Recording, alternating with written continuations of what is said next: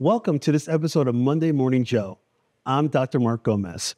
Monday Morning Joe is a quick-hitting, coffee talk style 4-episode series on what you need to know about multi-cancer early detection or MCED tests. The goal of this segment is to provide you with a better understanding of how MCED screening can be incorporated into clinical practice. In the last episode, we talked about the clinical trial data on investigational and currently available MCED tests. Before we begin, please remember to subscribe to the Exchange CME YouTube channel and turn on the notifications so that you don't miss any new episodes in this series. All right, let's begin. What makes someone eligible for MCED screening? Well, there are no set guidelines, but some suggested criteria by the manufacturer and the MCED consortium include being at least 50 years of age, having a family or personal history of cancer, or having germline or genetic mutations. There are other risk factors that increase cancer risk, so they're worth mentioning. These include alcohol use, exposure to cancer-causing substances, immunosuppression, infectious agents, obesity, and tobacco use. Who is not a candidate for MCED screening?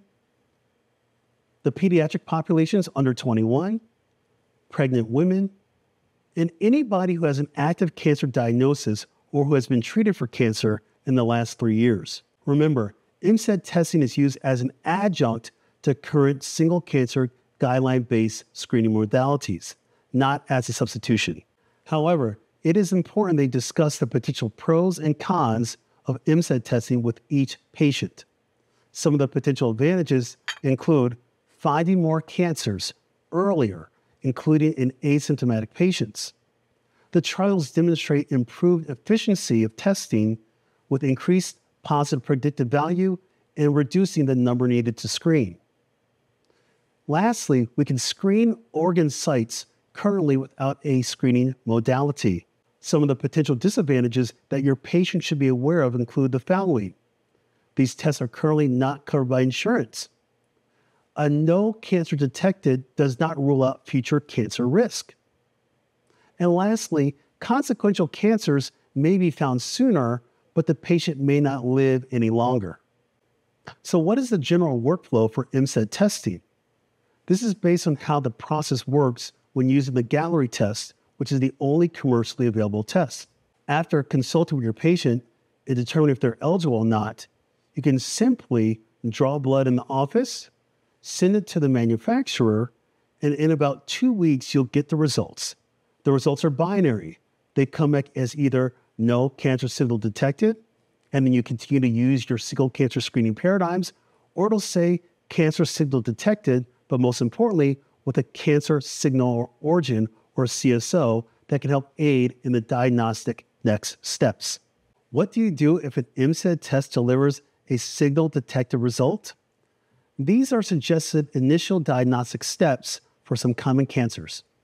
If the CSO prediction is head and neck, the proposed first-line responses are blood work, complete physical examination, fiber optic examination by an ENT, followed by ultrasound, CT, or MRI, or potentially even a PET CT scan.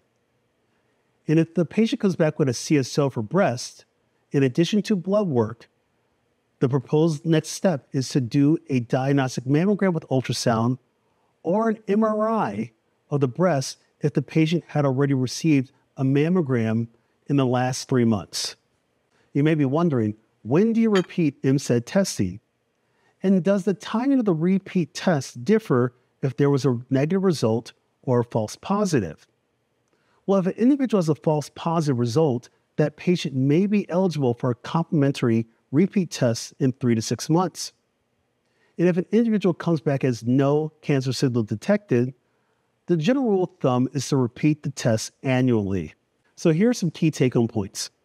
MCED screening can be incorporated into the primary care setting, especially for patients 50 years or older or those with additional risk factors.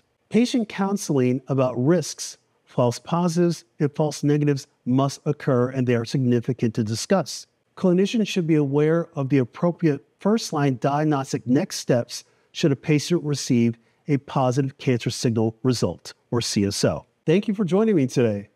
As discussed earlier, please check back for new episodes on the Exchange CME YouTube channel. Clinicians, nurses, and pharmacists can also visit exchangecme.com for free access to CME in a variety of therapeutic areas. Thanks again, and we'll see you on the next episode of Monday Morning Joe, where I'll discuss health disparities in cancer and cancer screening and how MCED tests have the potential to help reduce them.